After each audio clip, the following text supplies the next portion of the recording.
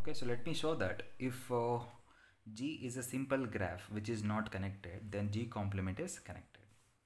So let me consider that G be a simple graph and not connected graph also. So I want to show that G complement is connected.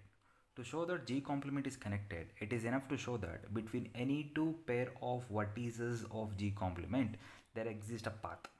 Okay, that's my claim. So let me consider two vertices U and V of G complement. Remember, U and V are the vertices of G complements. The G complement means they are also the vertices of G. So there are two cases. Since G is connected, so G has more than one component, right? It cannot have a single component. Okay, so one case is either these two vertices belongs to one component of G. That is the one case. The other case is these two vertices belongs to different components of G. Okay, so if U and V belongs to different components of G, so let me say that U belongs to a component C1, V belongs to a component C2, then so the component of C1, right? So here U belongs to the component C1 and V belongs to the component C2. So in this component C1, I can see the vertices which are adjacent to U, right? So in this component C2, I can see the set of vertices which are adjacent to V. Always remember, an vertex of one component is cannot adjacent to a vertex in the other component, right? Here U belongs to component C1 and V belongs to component C2, then obviously U and V cannot be adjacent to each other, so they are non-adjacent in G. Okay, and hence U and V are adjacent in G complement. Okay, so in that manner we are defining the complement, right? So if U and V are not adjacent in G, they are adjacent in G complement, right? So thus U and V are connected in G complement. So U and V are adjacent in G complement means there is a path between U and V.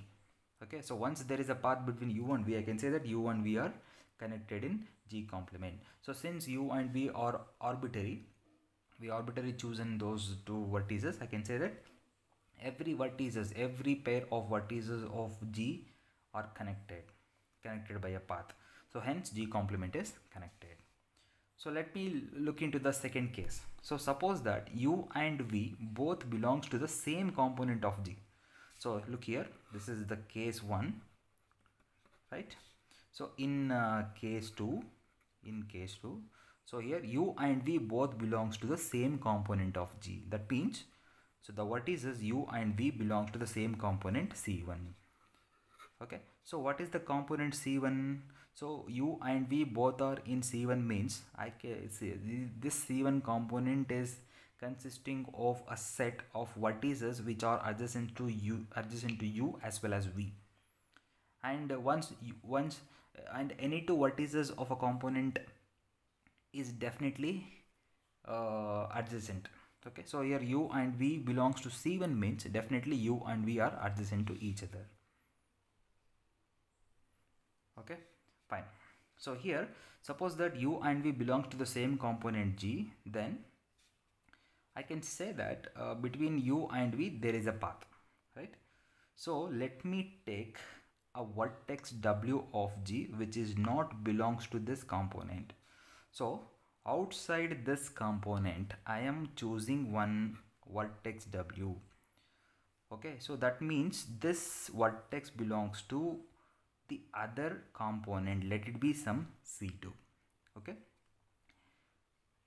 then I can say that U and W and V and W are not edges of G, definitely. So U and V belongs to one component, W belongs to other component, definitely the line start with U, end with W. So which is the line, which is an edge, which is not possible, because they are belongs to different components, and clearly V is not adjacent to W. Okay, so then U and V and the edge VW are not edges of G. So once they are not edges of G, in complement they are the edges of G. Okay, that means UW and edge U and UW and VW are the edges of G complement.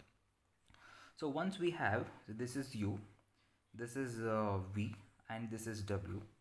So I'm talking about G complement here, right? So here there is an edge from U to V, so U to W, and V to W is also an edge of G complement. So therefore I can say that this is a path from U to V. The starting point is U and the ending point is V. The terminus is V.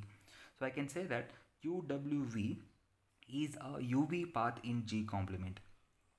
So thus I can say that there exists a path between U and V. So therefore U and V are connected. They are connected by a path. So they are connected in G complement.